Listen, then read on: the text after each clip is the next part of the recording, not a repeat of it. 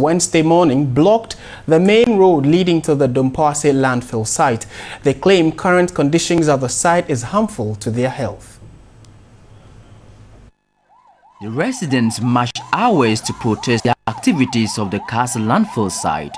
They held placards which summarized their grievances. Some read, "We are dying," "Yentubium," "The order is too much," among others.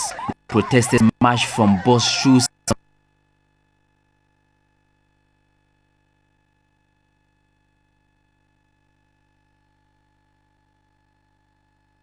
Police order.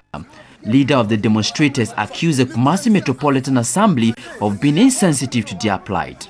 There's a lot of mosquito biting us. Frequently, you have to send our people to hospital, and then the bad roads here and the lack of security. No street light, nothing here. A resident at Kaasi said the cell has not been treated for years despite assurances from the local authority. All trucks carrying waste materials were grounded as residents prevented entry to the dumping site.